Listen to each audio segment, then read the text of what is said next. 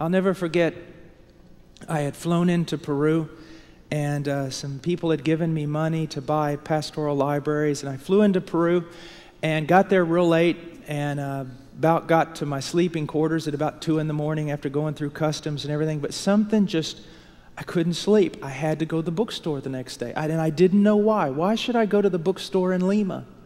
But I just knew, I just couldn't even, I've got to go to the bookstore tomorrow. Well, you've got several days, we could do that later. No, I've got to go now.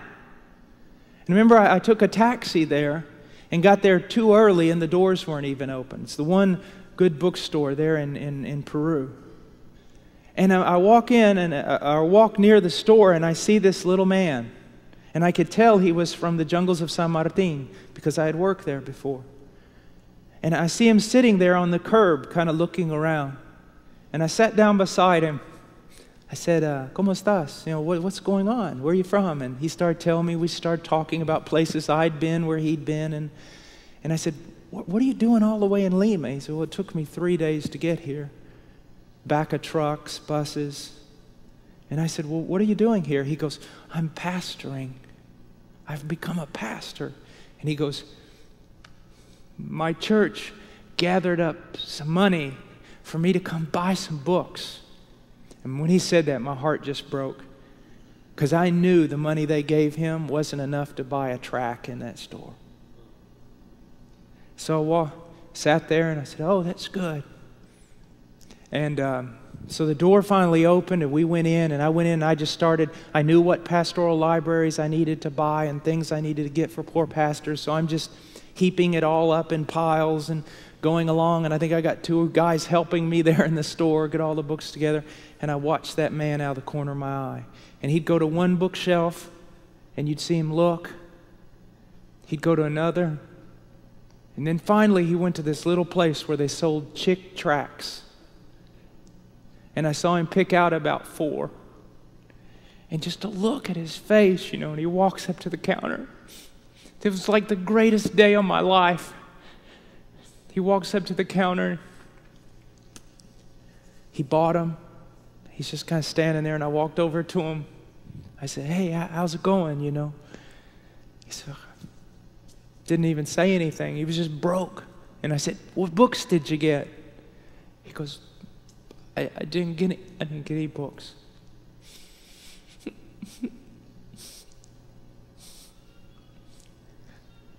And I said, do you know where I'm from? He said, no. I said, I'm from the United States. You know how far away that is? He said, no. I said, about 6,000 miles.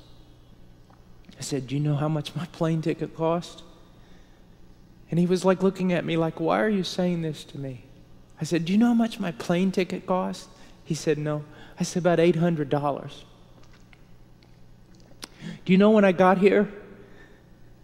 He said, no. I said, 2 this morning.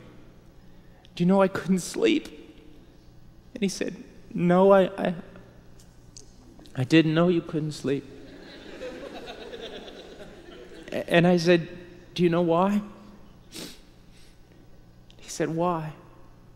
Now you're looking at a man that if he held $5 in his hand, he wouldn't know what to do. I said, a few months ago, God raised up a group of people in the United States.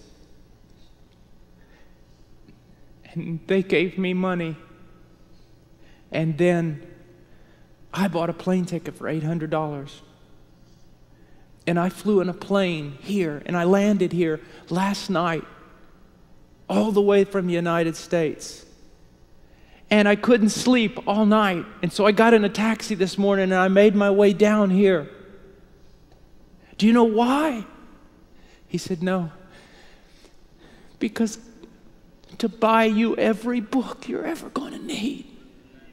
I said, do you realize the love of God?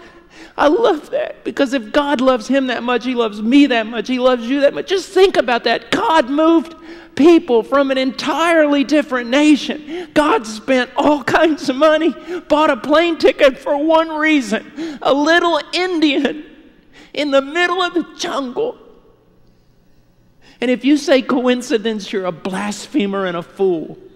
God did that for him. Isn't that wonderful?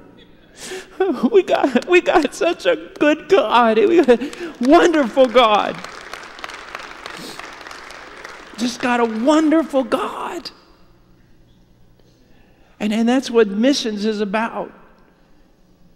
We're always thinking about, it seems like we go to the mission field and we jump completely over the church to do our own thing with the lost. You ever realize that? I see missionaries and mission groups doing this all the time. Jump right over the church to go do something with the lost. My thing is the bride of Christ. If we help the bride become beautiful and strong in those countries, she'll take care of the lost. She'll take care of the lost. We need to pour our lives into the church because that's the only place God's determined to get glory for himself.